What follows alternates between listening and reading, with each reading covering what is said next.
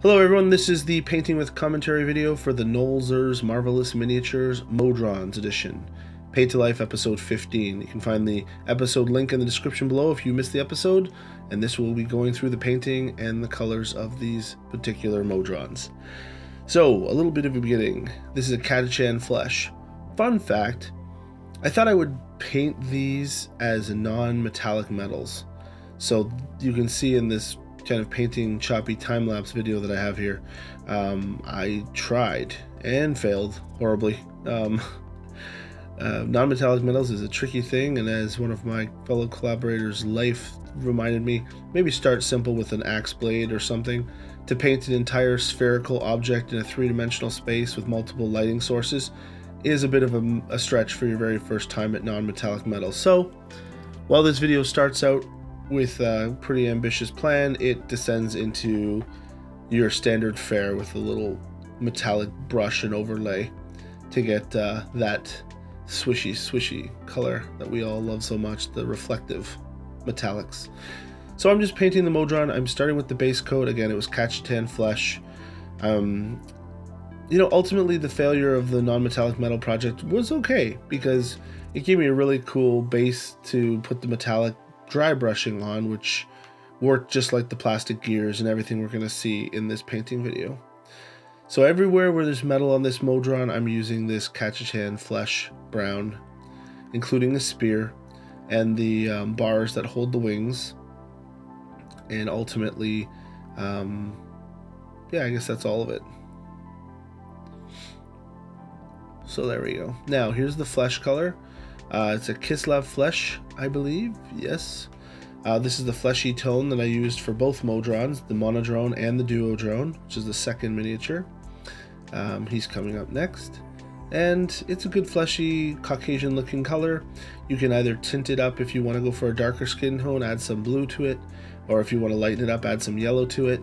If you don't have other paints in your line to get different color skin tones that represent a wider range. In this case, I knew because it was mechanical, I kind of wanted it to be pale. That's why I used Kislev instead of some of the dark ones. And then I also used washes on it as well, which we'll get to. We have Deepkin flesh on the wings. Deepkin flesh is a sort of off gray with a slight green in it, which is what I was kind of going for the feathers. It's a nice base feather color. And I knew I was going to be, again, washing all of these. But at this point in the video, I was still expecting to do non-metallic metal, and I was gleefully unprepared for the horror show that was about to befall me. You have to appreciate, when making a Paint to Life video every week, you don't have much time to play around. If you make a mistake or don't get the results you're looking for in a relative short order, you have to improvise, adapt, overcome, Bear Grylls style, because otherwise you're going to run out of time. So Steel Legion Drab was the second color. As you see, I tried to wash it on there and make it like a bulbous. I thought that was, yeah, it looks like an orb with light on it. And the highlights at the top was Steel Legion Drab. Again, just to, but I mean, all I'm doing is layering the brown, right? So I'm not going to talk anymore about the non-metallic metal because it's not ultimately what I did. And, well, what the hell, I'll probably throw in one more nod to it later. But as I was saying, yeah, when you make a video a week and you have to film it and write a story and you have to record it and photograph it and, base it, and the bases are a big part of my success in finished product. So, this was a Sunday night test, and then by Monday morning, he was metallic right here. Golden Griffin dry. So when we spin him around, you'll see I've dry brushed him, that little orb. And now I'm applying Nuln Oil on top of it. But see, the nice thing is the dry brushing, it wasn't a waste, the Catachan flesh and the Steel Legion Drab, because the dry brushing gold went on top of it in a very nice way, I found.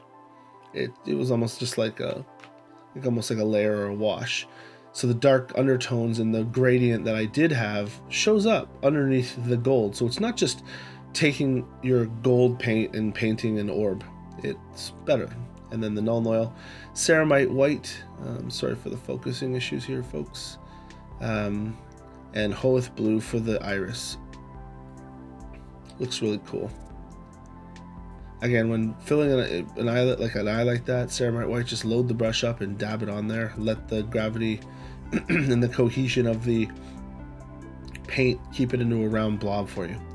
Mechanis standard gray. Again, when I started this duo drone, I had planned to do the non-metallic metal, so this was going to be his first layer. Again, one thing I should tell those of you who watch this video, who watch all the painting videos, I don't really have a way to control where my camera is. I don't have very great equipment. I do my best with what I have for this little humble YouTube channel. So I can't, this is why I see it's riding real high. I really should have brought my hands down, or moved the camera up to center the subject, but unfortunately, I don't have a monitor that shows me where I'm actually painting, and as some of the other painters on the internet will tell you, that's key to recording good quality painting videos, which is why I provide these more as a, hey, what's going on? Let's hang out and talk about what we do with our minis, than a true tutorial, because this isn't really a tutorial. You guys are figuring it out. Kislev flesh. Like if I say things like dry brushing, I'm not gonna, you guys know what that is. And a Reikland flesh shade, which is also what I used for the Modrons as well. But yeah, I kind of consider this as like a little teeny stream session with just me, and you guys tune in whenever it suits you. And we'll talk paint, and if you guys are painting, it'd be nice to hear from you. Necron compound dry brush. So again, I gave up on the non-metallic metal, take this Mechanis standard gray and just dry brush it with the Necron dry brush. It works out pretty well because everything underneath the dry brushing is gray as well. And this guy, I didn't want one to be bronze and one to be silver, although that's how it started. But you'll see I'm going to give him a hint of color as well, other than just the gray, which makes them both sort of in the same line of metal, albeit one looking more bronze and the other one looking more coppery when everything is said and done. And the coppery one's the Modron. But so, back to my point, yeah, he's riding high again, not in focus very well. One of these days I'll invest in some better equipment and have this nice centered, focused 4K camera for you to show all the fun stuff. But for now, this is what we have. Brass Scorpion. Again, a cool brass color, dry brush that on there. It's not a dry paint, but I'm just applying a little bit. It's also weird because it was wet. It was on my wet palette, so it's kind of going on wet. But because it's so wet, it's smudging all over the place, and it dries almost like what's the word? It dries like transparent. You can see the silver underneath. Typhus corrosion on the same thing to give it some dirty look, especially the duo drone.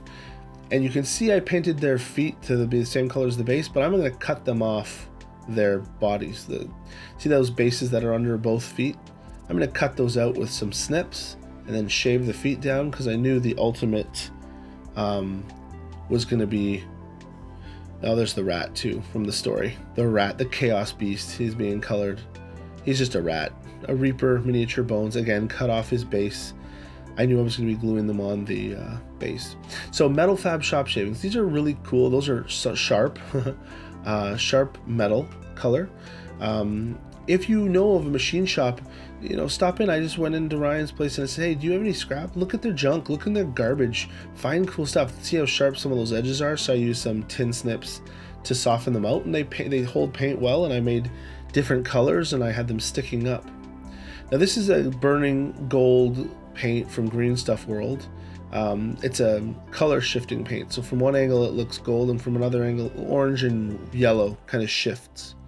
So again, those are shop shavings that I put on there for that ground cover. And then I took one of my son's old STEM toys that he doesn't use anymore. I took all the cogs and gears out of them. Green Stuff World also sells little bags of gears if you want to do more techie like bases. This is going real fast. But Typhus corrosion, again, where the gears you get. This is X19 smoke from Tamiya. It's a very oily looking Nuln oil. It dries really glossy, so that's why I used it in the tech pile. And there's like a zoom in close up of the base. See those spiny spokes sticking up from the steel shop in different colors, almost like metal trees, I thought them as. And the gears are all dry brushed. You can see I've taken the Modron there, cut him off his base to just glue his feet on. Anytime you're making a little scene like this, you don't want those big lumpy bases in there. Here's our duo drone. Oh no, Modron zoomed in again with his big one big eye. And there's those wings with the Deep King flesh and the Null Oil on top just to pull out the highs. There's our SpongeBob SquarePants teeth looking duo drone. We'll see the gray coming through the top of him, and the edging of the brass, and his spring underside is gray. So all in all, that's how I put this one together. If you have any questions, please let me know in the comments below. If you do like these videos, let me know what you like about them, and I can make some adaptations. If I'm going too fast, if you want me to slow it down a little bit, I'm trying to keep them not too long. But if you have some ideas that you want them to, you want me to highlight or go into something a little bit more, please just let me know, and I can adapt my style to suit. Anyways, this is GMA Tank. Until next time, ciao. Wash your hands, people.